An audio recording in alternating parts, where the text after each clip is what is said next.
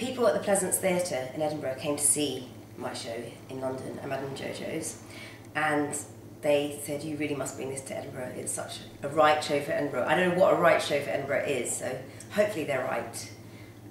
It's a musical journey, and I've got, you can probably tell by this interview, but I've got a terrible concentration level and terrible, I get so bored so easily. So hopefully this shows for people like me who get bored very easily and can't concentrate.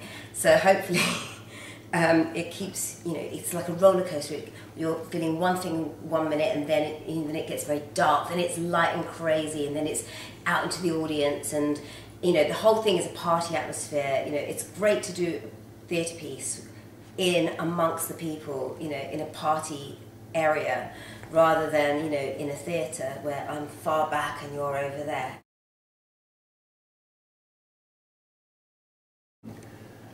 I think enjoying yourself, you know, enjoying yourself and being creative, and well, I think I'm quite different. I don't just do what everyone else does, and think I make it difficult for myself in a way to get employed in certain things.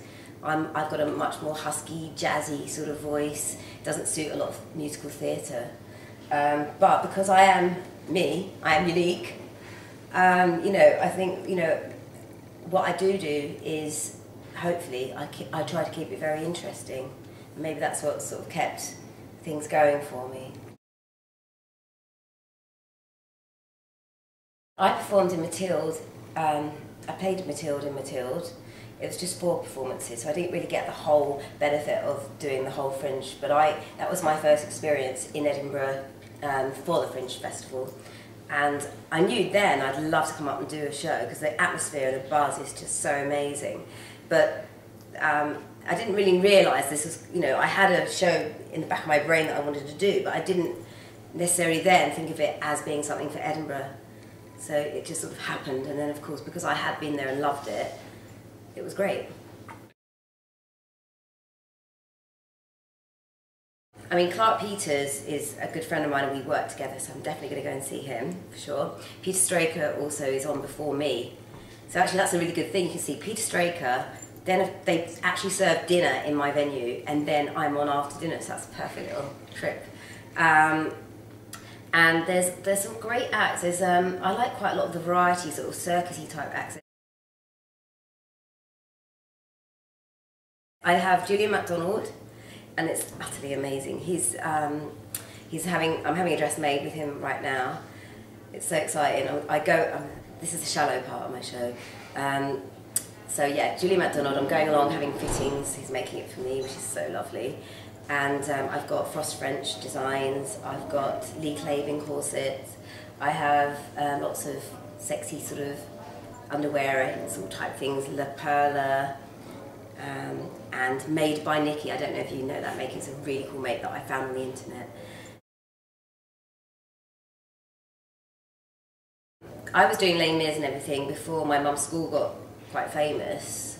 And that's completely separate from me. It's not even, you know, a thing it's not even, I didn't even mention it, it's not even caused by me at all. She's just an amazing woman, my mum.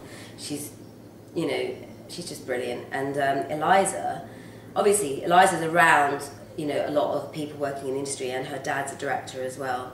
So she's been around music and theatre and performance and everything anyway. So it was bound to rub off in some ways.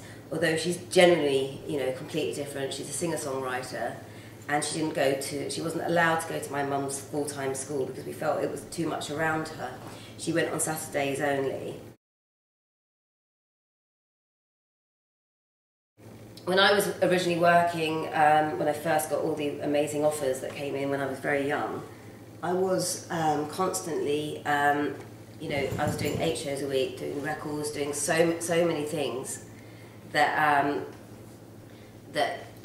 I didn't have time to go out and party, or, you know, I wasn't really a teenager or in my 20s. I wasn't being, you know, young.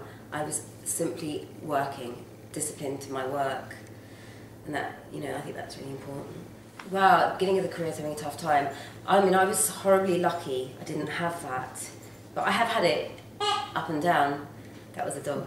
I have it up and down. You know, there's, you know, my career may look like it's amazing, but honestly, there's lows and there's highs, and I just think if you really feel that you're good and you're really passionate, then keep going. And it's really hard. This industry is so hard. It can get so depressing, you know, when things aren't going well, and I kind of don't wish that on anyone.